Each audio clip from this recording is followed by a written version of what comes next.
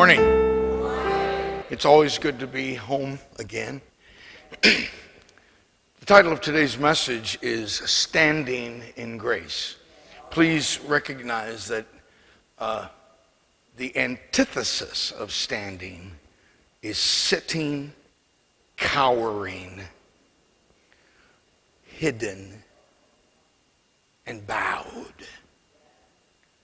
Today I'm going to ask and invite you to choose standing. Would you pray with me?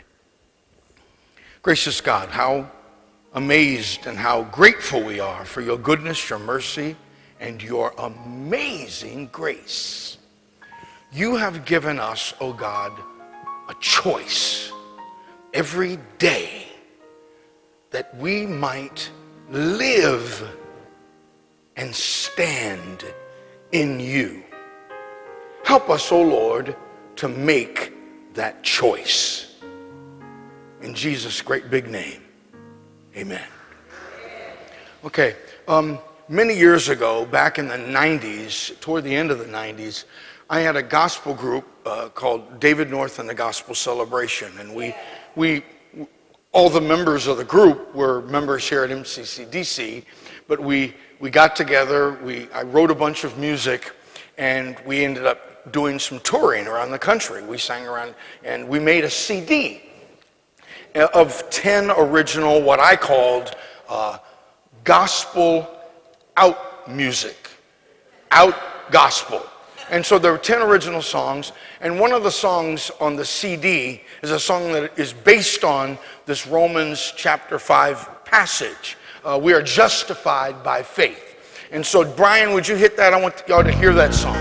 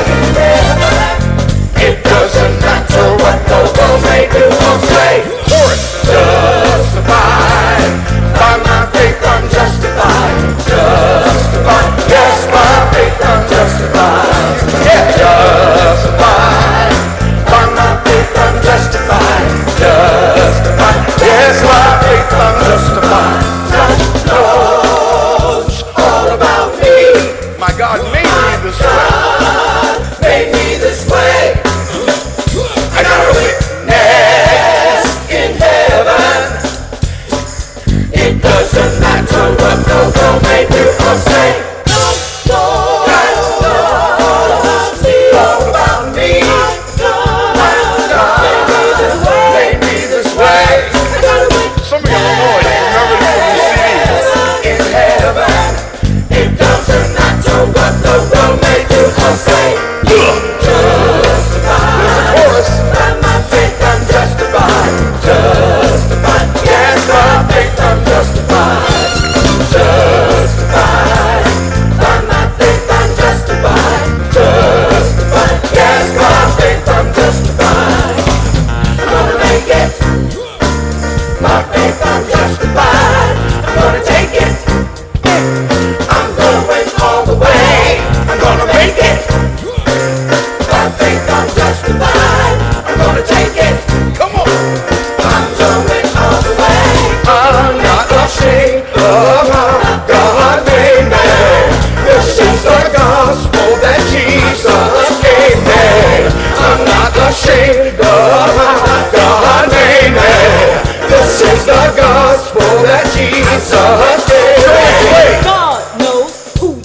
go, Shirley Clay. What you are. Come on. It's not natural to try to be something that you're not. Come on. I said that God knows who you are. I said how you are. I said what you are. It's not natural to try to be. It's not natural to try to be. It's not natural to try to be something that you're not. Come on. I said God knows who you are. I said how you are. I said what you are. It's not natural to try to be something that you're not. I said God knows who you are. I said how you are. I said what you are. It's not natural to try to be. It's not natural to try to be. What? It's not natural to try to be something that you're not. I said God knows. God knows. God knows who you are. How you are. What you are. It's not natural to try to be something that you're not. Justified, by my faith I'm justified, justified, yes, by faith I'm justified, justified, by my faith I'm justified, That organ. justified, yes, by faith I'm justified, justified. Yeah. That was so fun laying those tracks in studio. That was so fun. Had some great singers, Shirley Clay, Frida Rinks Walton, Virgil Knight on bass guitar, Jeannie Broderick on drums, Yanina Saika on keyboards, doing the so that message of that song is really important because we need to know that we have the option, my sisters and brothers, we have the option to choose to walk by faith, to stand in grace. The song that y'all sang a little while ago had the word let in it. What was the song y'all sang earlier? Let the church say amen. The word let implies choice. Let it happen means I have the prerogative to not let it happen. And I want us to be fully aware that as human beings, we have a couple of things that we all have in common. Sentience, self-awareness, and free will. They are the bane of humanity and they are the blessing of humanity. Sentience and free will. But the problem, the bane with those things is that when you got free will, you got choices. My sisters and brothers, every day, you and I are inundated with what I call a tsunami of choices. Really, every minute, you and I are making choices. And unfortunately, some of those choices that we make are wonderful. Great! Man, that was a good choice. But there are many, many times that we make bad choices. Choices that impact not only us and our little world, but choices that impact others. In personal, individual, local ways, and then dependent upon our station in life, our choices, the choices from what you and I make, from choices in the White House, from the choices internationally on global levels, impact everybody else. So, if we make bad choices, how come we blame God all the time? Come on, I mean, think about it. We're the ones making good and bad choices, and we pat ourselves on the back about how, oh, this was a great, but when we make bad choices, and then we end up suffering the consequences of those bad choices, not only personally, but when they impact other people, why did God let that happen? How is it that God would allow those things to come to be in this world? Come on, y'all, that ain't right. But how many of us know people that don't want to have anything to do with church, don't want to have anything to do with religion, don't want to have anything to do with faith and walk a spiritual walk because they're mad at God and mad at church? Well, I mean, I don't blame him for being mad at church, because church is full of the most hypocrites you ever saw, you know. I mean, come on. I'm just saying, you know, I mean, but then whenever I face the reality that so many of us in here are hypocrites, come on, I just own that. I just own that. I don't mince words. I plain accept that. But the joy is that this is the best place for us. Because where else are we going to get redemption and salvation if I ain't got my act together and I'm not walking the way I walk or talk the way I need to be talking? Isn't it in the Word and in the fellowship of others that we can try to get it right? Because folk think that I can fix myself. I can heal myself. I can redeem myself. I can get it together all by myself. The scripture today is proclaiming to you and I that we need God. We need God's grace.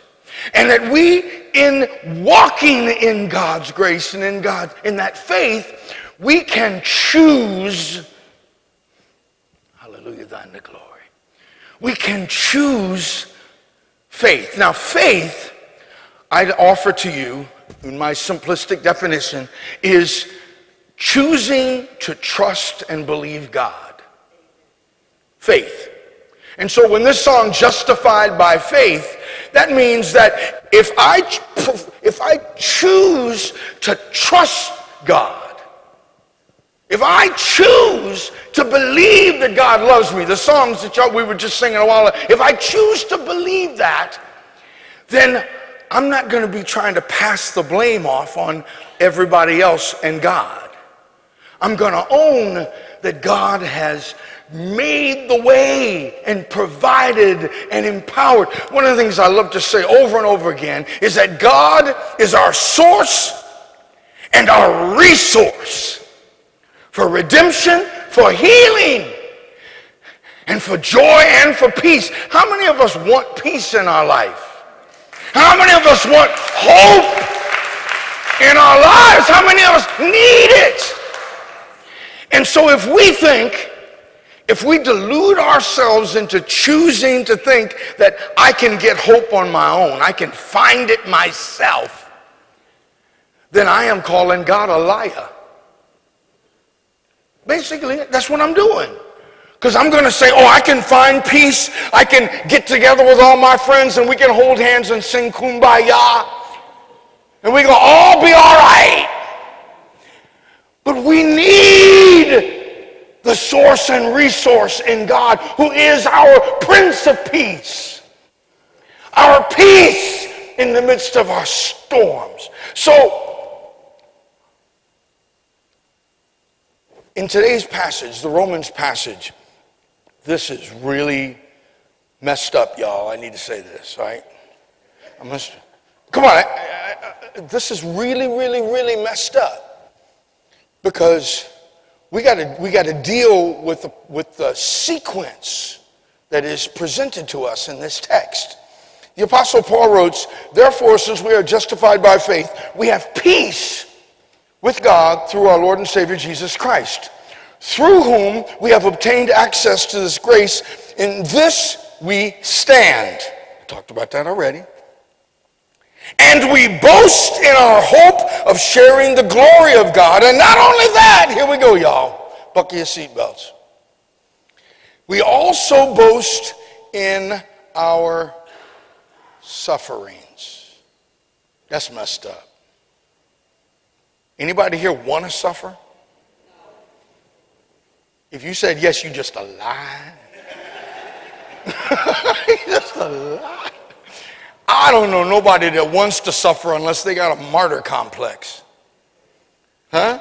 I remember when I was little, I was so disgusting when I was a kid. I had a martyr complex.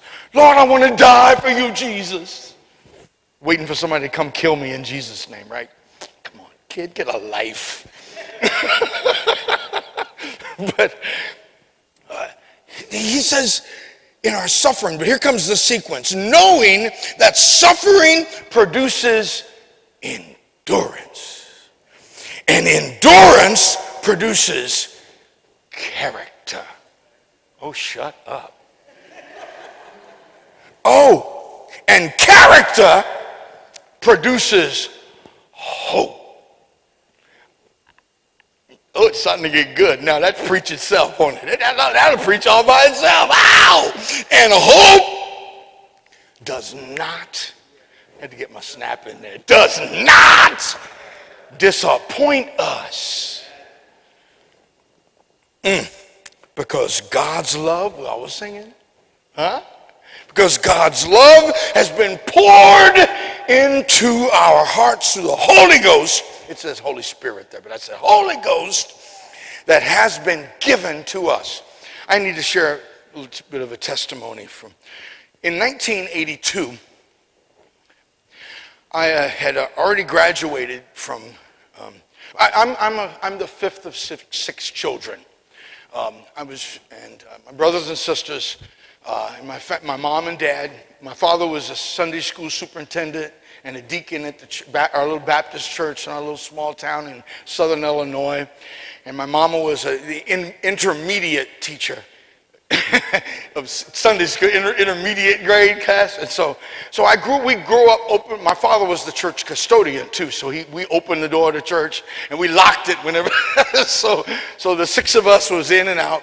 And of my siblings, I'm the one that went the farthest in education. I got my bachelor's in physics in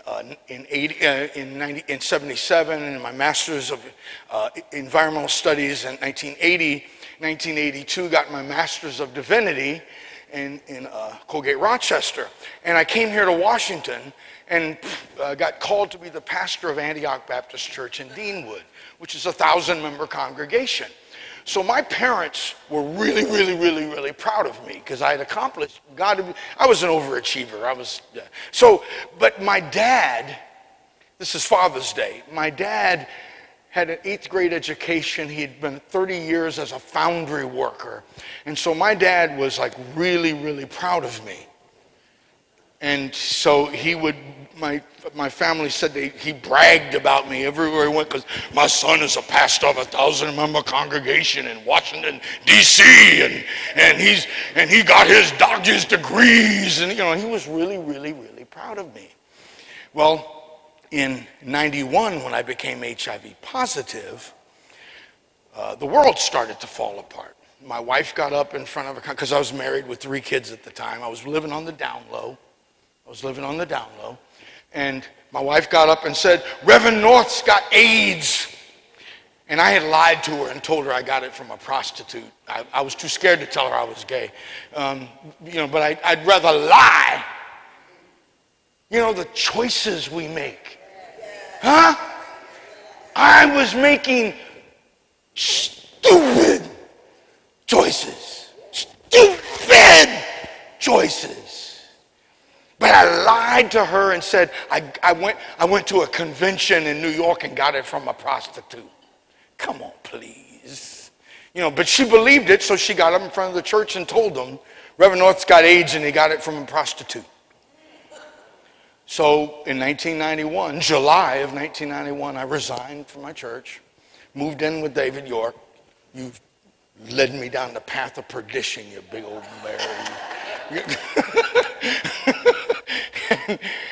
But it took a whole year, 1992, before I realized that I needed to love me because God made me this way. I learned coming, because that was when we started coming to MCCDC.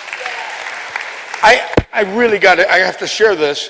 We said, I had lived all my life in church, and I needed to be in church, and I knew church was where healing and hope and empowerment could come from. So we found MCC in the paper or wherever we found it, and so David and I sat in the back.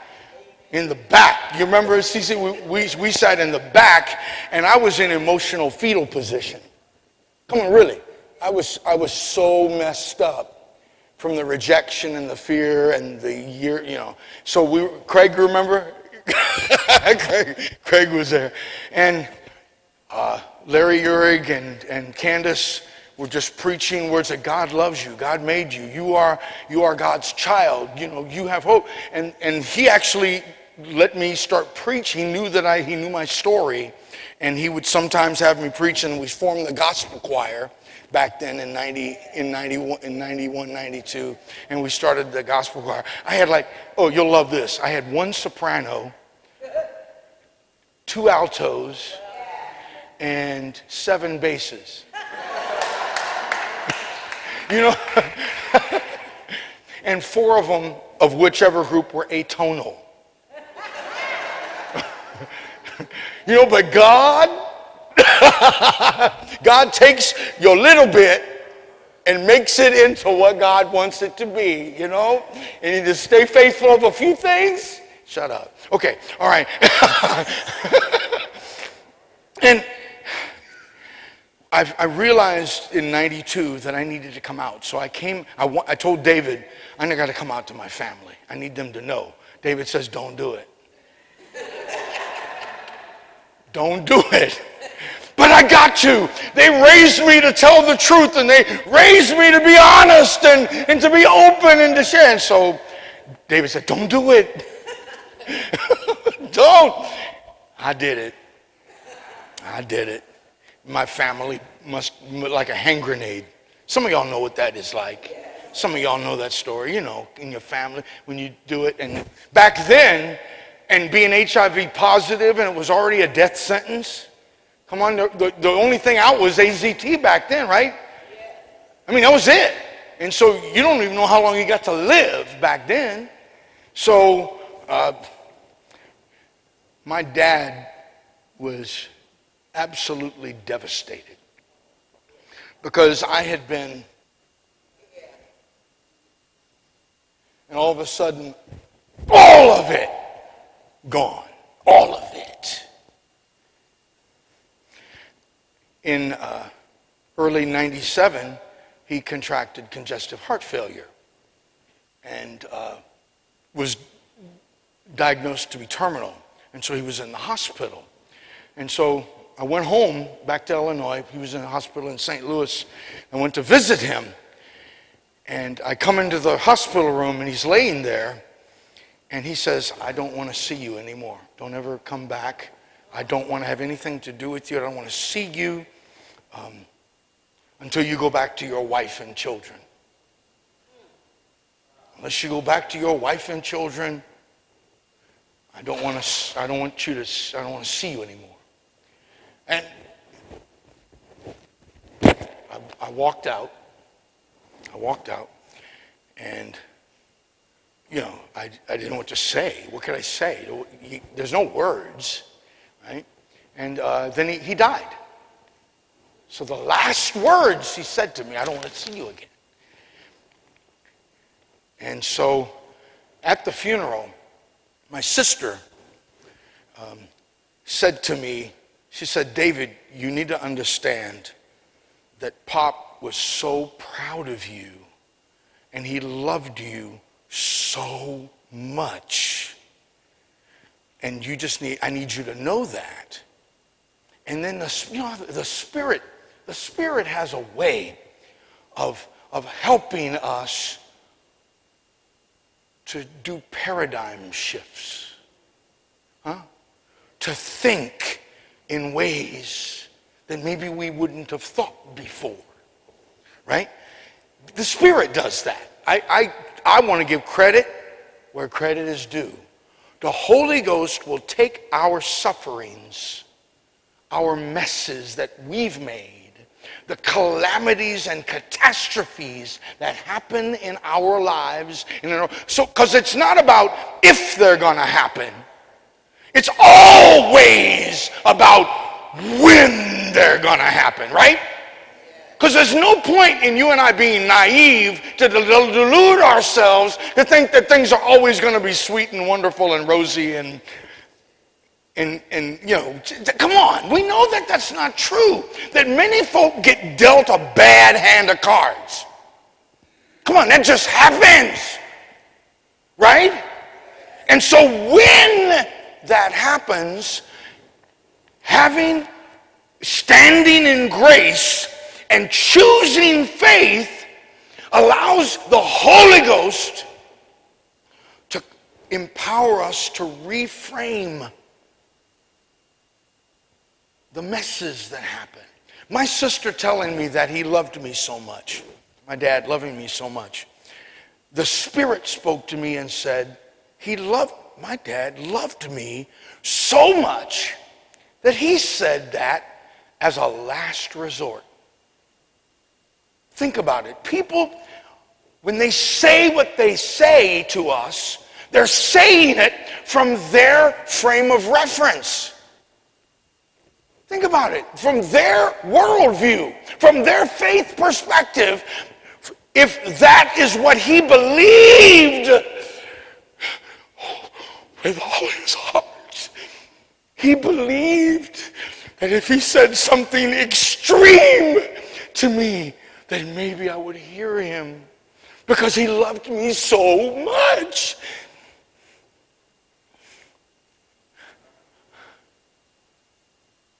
Wow, I'm not heartbroken anymore.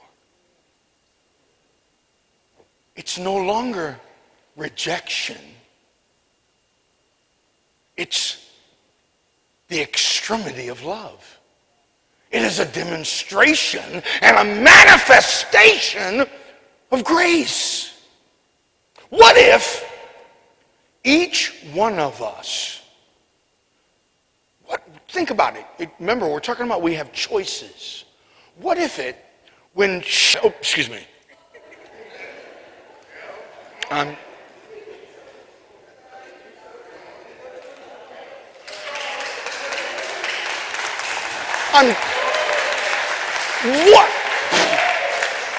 What happens? We have you with God's Spirit walking with you, through you, and in you. You have the prerogative to not sit in it, but stand and walk out of it.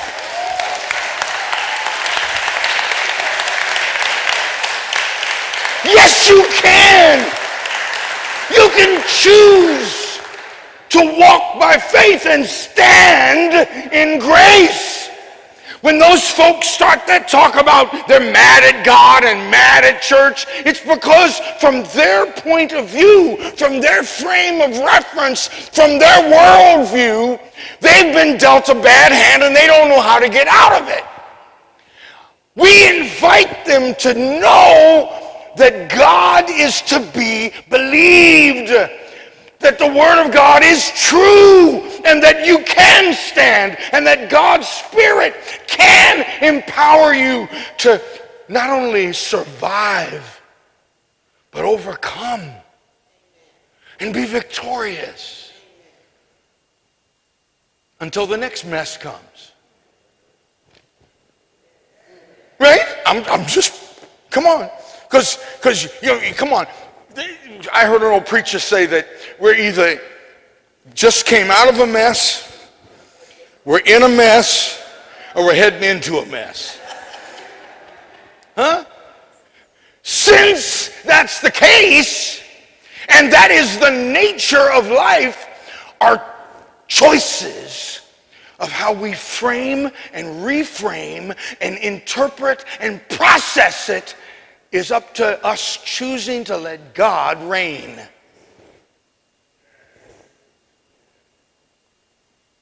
Because when God is allowed to reign, okay, God can certainly reign. I mean, if God was that kind of a God, God could say, praying all of y'all going to just do everything I say.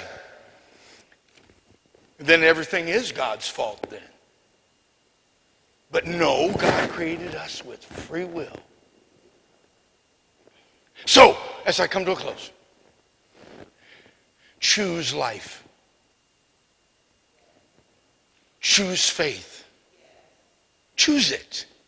Recognize the intentionality of your walk.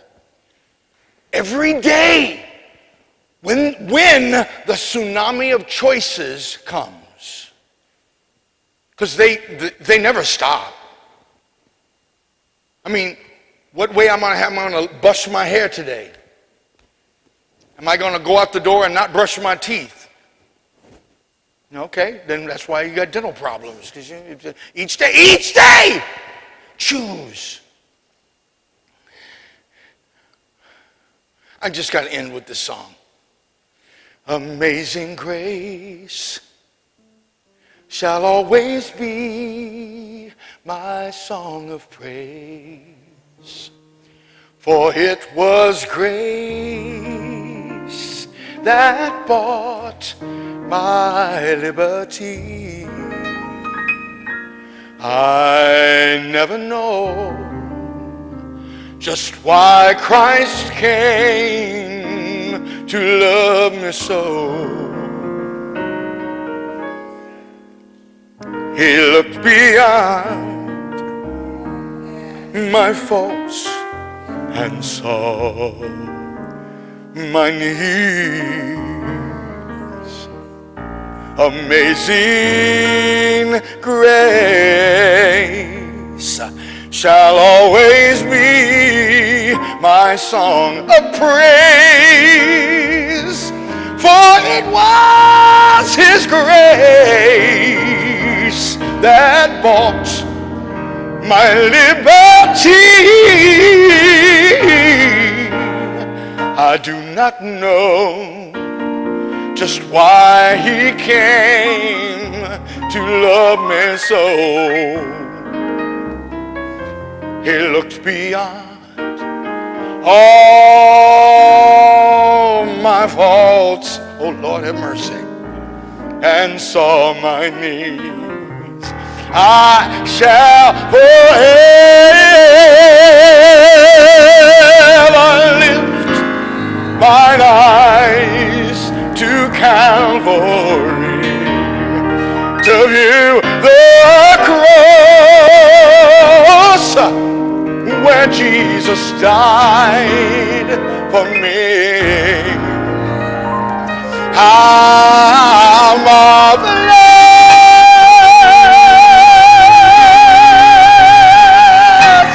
the grace that caught my fallen soul.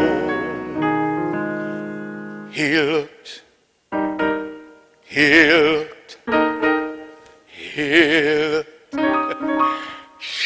looked beyond my faults and saw my need.